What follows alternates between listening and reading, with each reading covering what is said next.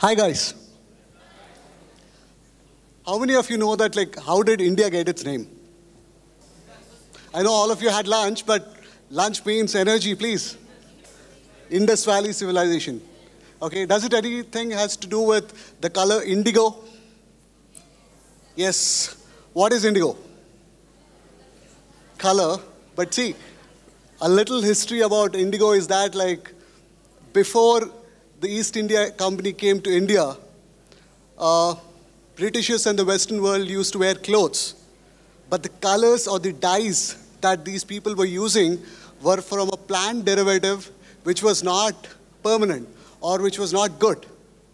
So they came to India, which had a plant called as indigo, where it's a kind of a blue color, which is kind of a permanent thing. So the textiles or the colors, the clothes that you're wearing, the different colors you see is because of indigo.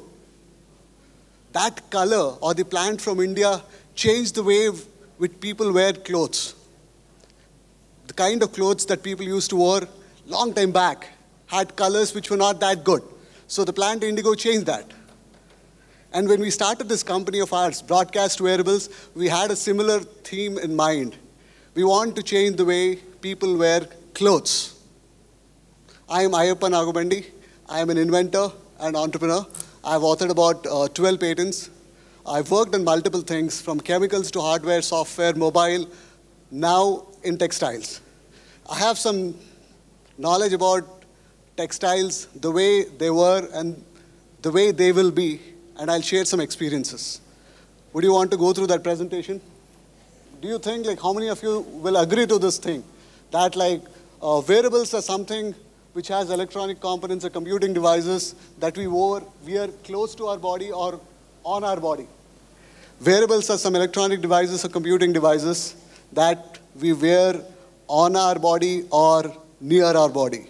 How many of you would agree to this? Okay, only 2, 3, 4, 5, 6, 7. Only that much? Then what are wearables? What are wearables?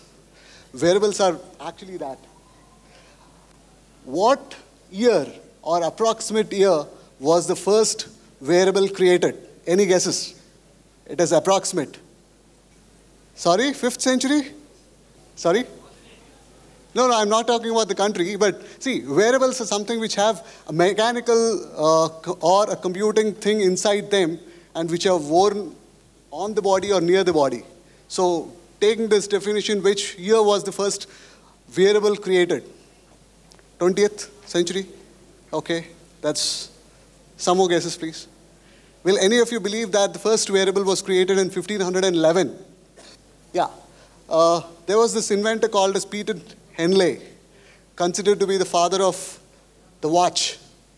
He created a watch which was like the size of 3 inches, and that's technically the first wearable. And then, like a couple of years later, 1972 was the first LED watch created. The creator was inspired by this novel called as 2001, The Space Odyssey. This was created by a company called as Pulsar. Pulsar watches are seen in a lot of James Bond movies.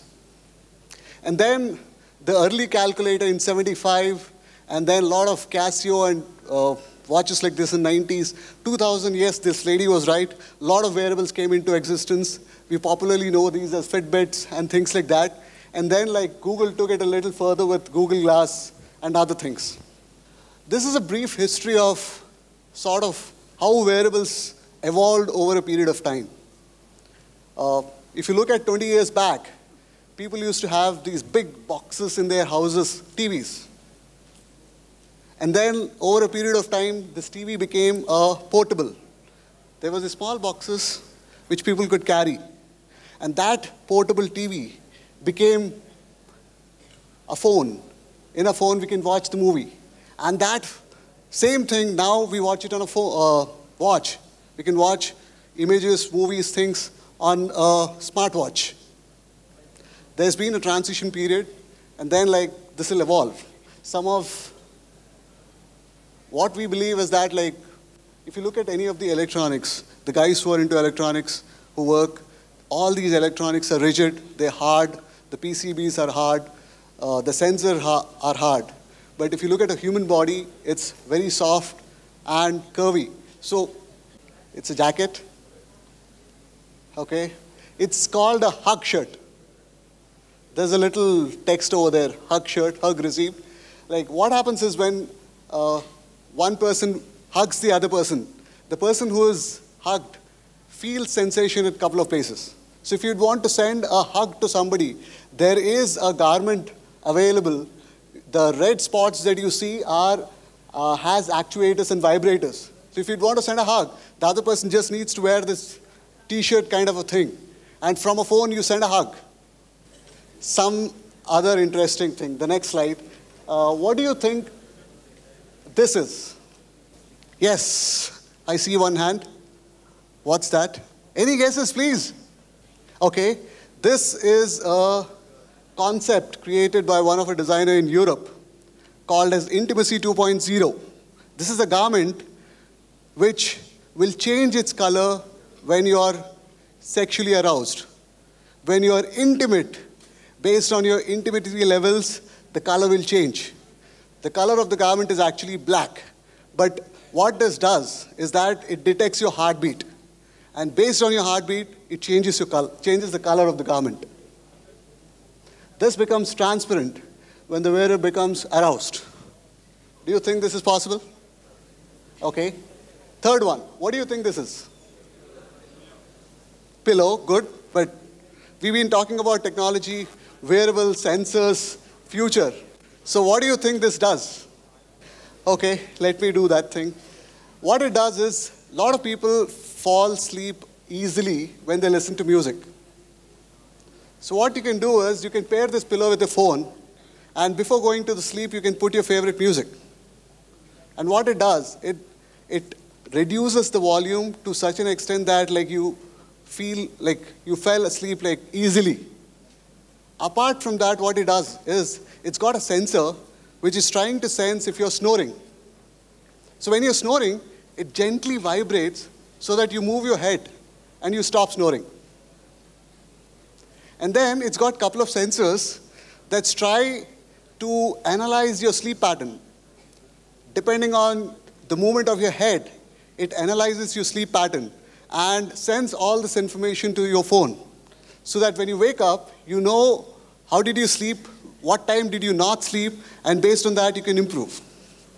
When you set an alarm on your phone, what it does is, at that particular point of time, it will wake you up gently.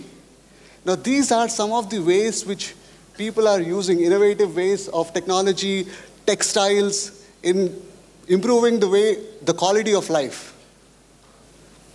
Socks. Now, what it does is, it's from a company called Sensoria.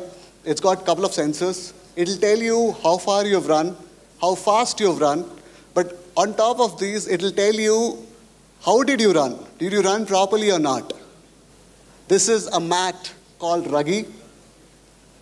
When we go to a 5-star hotel or a 3-star hotel, we'll see a mat. The moment you get out of the bed, like you don't step on the floor, but you step on a mat. So this is that kind of a mat. The difference is that like it's got an alarm clock.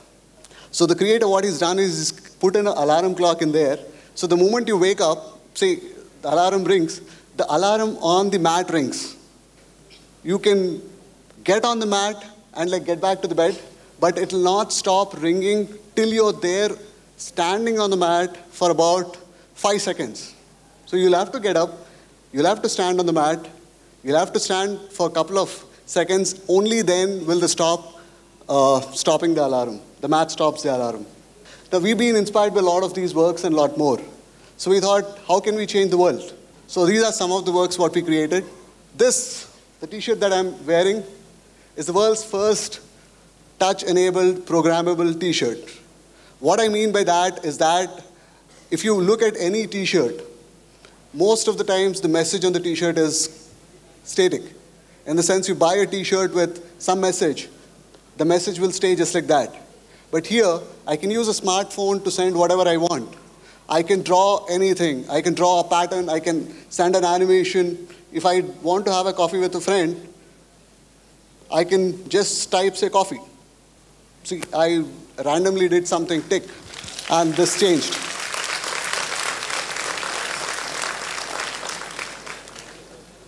So this is a first invention, one of our first inventions.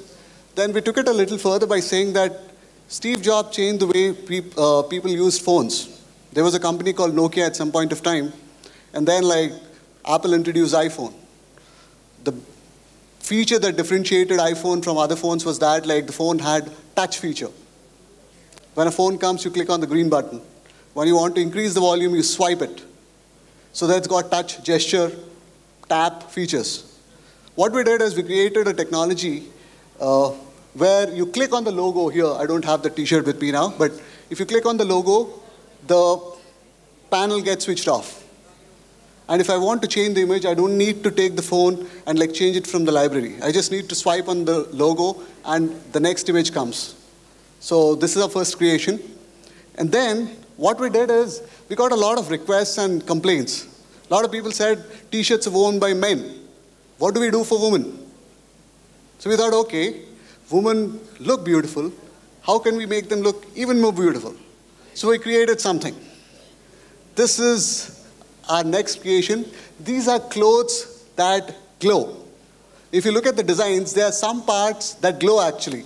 That lotus with pink is actually not embroidery. It's like a wire that is attached to the garment, and when switched on and connected with a battery, that glows. So when suppose a woman is wearing this thing, when she goes out, the design will look normal. When the switch is on, some parts of the design glows. How many of you want to buy this kind of garments? Cool. I've got some customers then. Thank you. What we did is that like we do a lot of research. We do a lot of research in like textiles and garments. One of the research what we did is the next one. What is this? Anybody in electronics can make a guess. Not zero, but the device that displays this kind of things. Sorry? 7-segment display, correct. This is called a 7-segment display. Typically, the bigger the 7-segment display is, the thicker it will be. On an average, it will be at least a half a centimeter. The things what we see in railway stations are actually a centimeter plus thickness they've got. So what we tried to do is that like, can we make this thing flexible? If you're able to make this flexible, this can have a reduced weight. The whole container or the box can be reduced. It can consume a lot less electricity. This is our pressure sensor. I took it out from my purse, so you can imagine how thin or thick this would be. This, when connected to a microcontroller, the more you press, the more pressure it can recognize. And you can fold this any time, any amount of time, and yet this works. So these are some of the things what we are doing. And we think that like, as the evolution, one of the slides you saw, like the TV became a portable thing to a mobile to a watch, we believe that the wearables will no longer be solid and rigid. They'll be a part of a human body. They'll be part of garments like these. And we'd want to be one of those things who would want to change the way people wear clothes. Thank you.